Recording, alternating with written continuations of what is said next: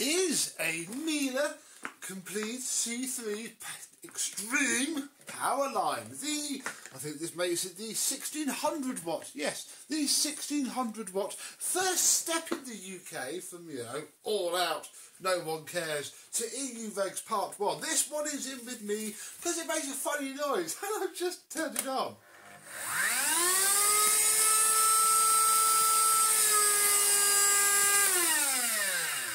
Oh yeah, that is making rather a strange noise, and that intrigued me, and I know that some of you like looking inside of these things and seeing what the problem is. So let's see if we can stop this from sounding like a garden strimmer.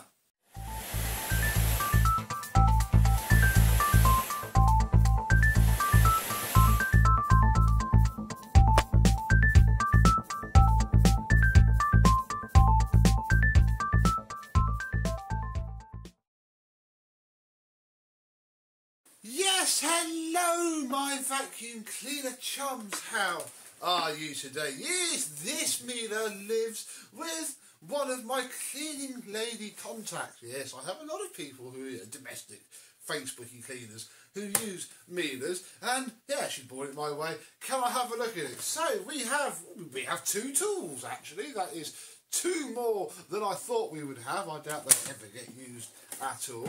Inside of that's gone quite ick, isn't it? In fact, that wants to come off anyway, so we'll have that off now because we need to get to the motor. Oh, very, very nice indeed. We have a genuine bag, look, very nice.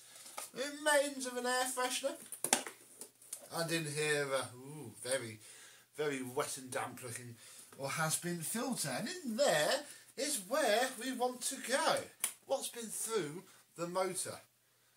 Seemingly nothing, which is, if anything, perhaps a little bit worrying indeed. Oh, none of this has really come apart in so long, I think. So, we'd best get to taking ourselves apart a Miele. So, switch pack comes off first, nice and gently, because you don't want to break any of the tabs, like so. Then, you've got to release this back bumper out of this clip, which can be annoying, although I think first we would undo all of the screws.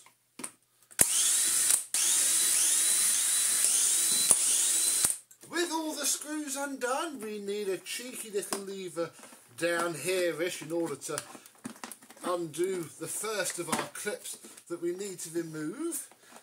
All the back here needs to come off, that up there, that up there. And then the whole thing should just unclip and the top shell comes away like so. Then we have another screw buried down here, which, come on, my bits are getting very worn from doing so many Mieles. Then once we're at this stage, there is a screw here.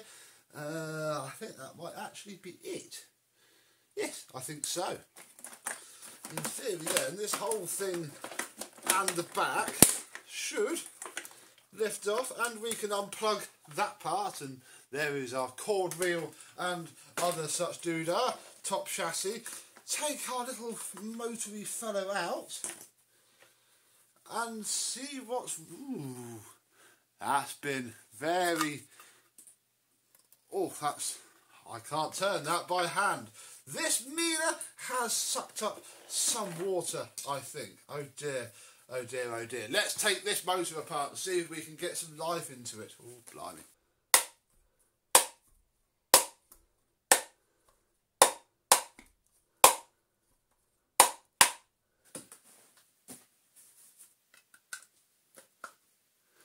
Oh, brilliant. It's all corroded on as well. Oh, these just slide off when they're not like this. This means you have to go get a hitty screwdriver. Yes, every toolkit should have a hitty screwdriver.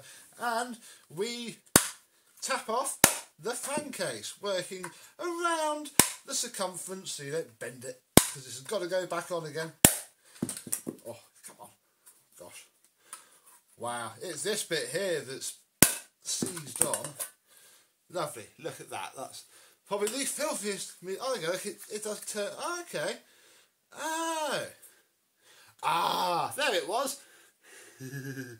Something had happened that was causing that to rub, because that sounds alright actually. What do you reckon? Should we take it apart the rest of the way since we're here and, you know, try and give it a bit of a service? The bearings could probably do with some oil or a re-grease, and that is fairly easy to do. Problem is now going to be getting this off.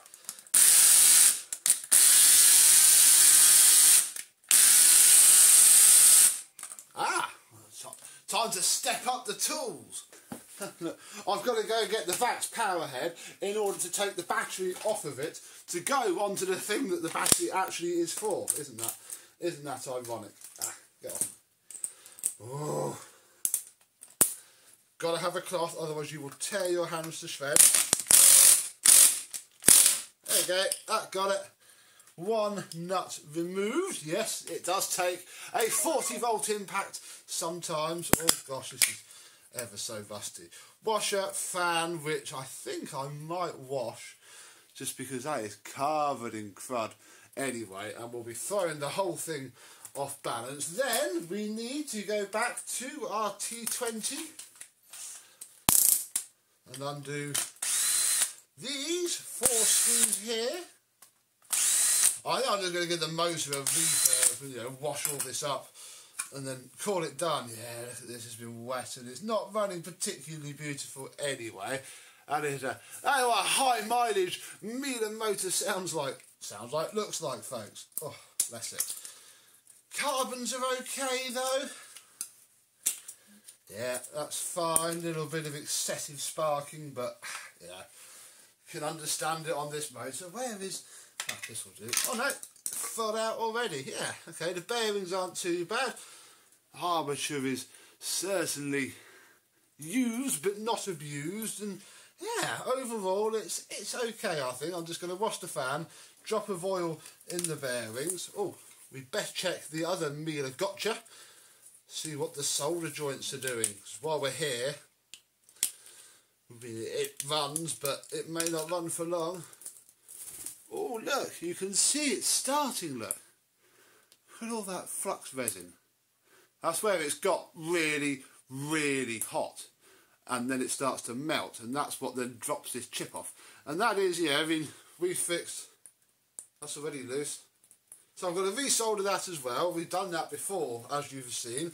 Yeah, what a poor old thing. I mean, we're only now a few steps away from getting the coil out, but I think I'll leave the coil in, solder that, wash that up, I'll get it back together, and then we'll see if it sounds any better.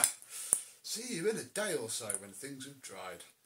It's been a couple of days now, and the fan went absolutely filthy, horrible black, but didn't look that much better when it came out. But hopefully it will run a lot better. I have put new grease in both the bearings, given the com just a little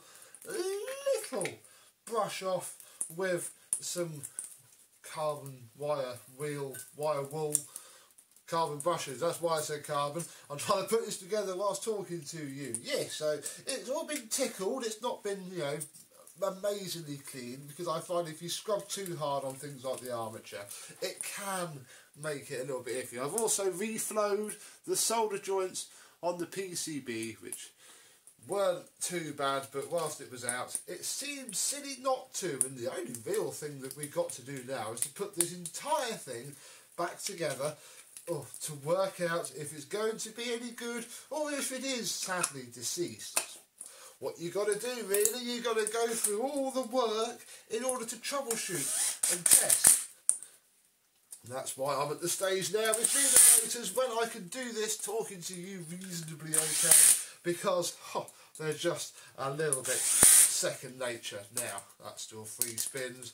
That goes on there, this goes on there, then that, then the nut, and before you know it, the machine should be back together. And with it looking more like a Miele Complete C3, I'm going to come over to my nearest spare socket.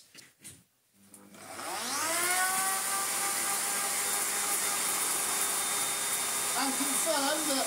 Ooh, I don't know if that's okay or not. Doesn't sound.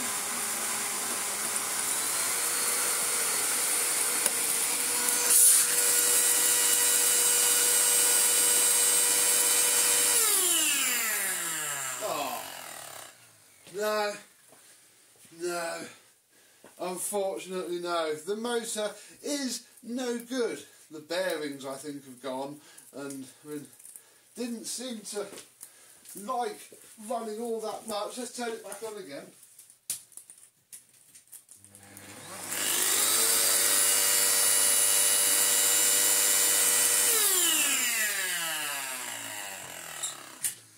No, unfortunately, that is still no good.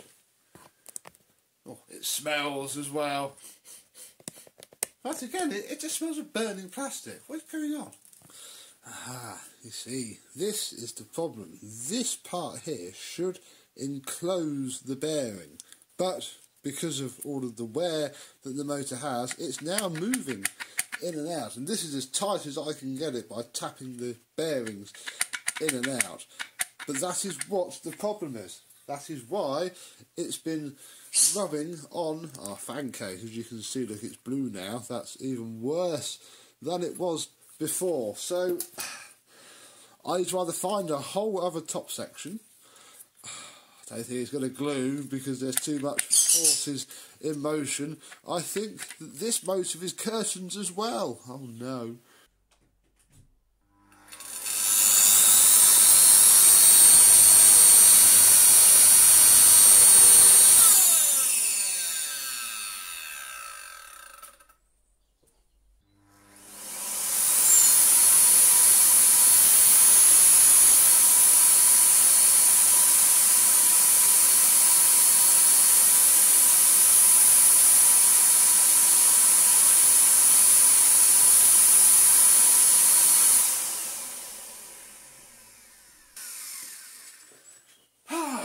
And finally, with another motor torn apart, this is the problem. This, yeah, it was this.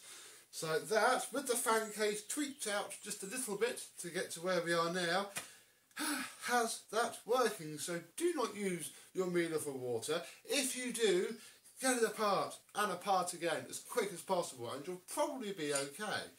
Don't leave it until the bearings and all the rust expand everything out until it eats away at this part, because that then really is a problem. But we got one back together and that will do. So until the next horrible Miele experience, I and this one will see you soon. Bye bye.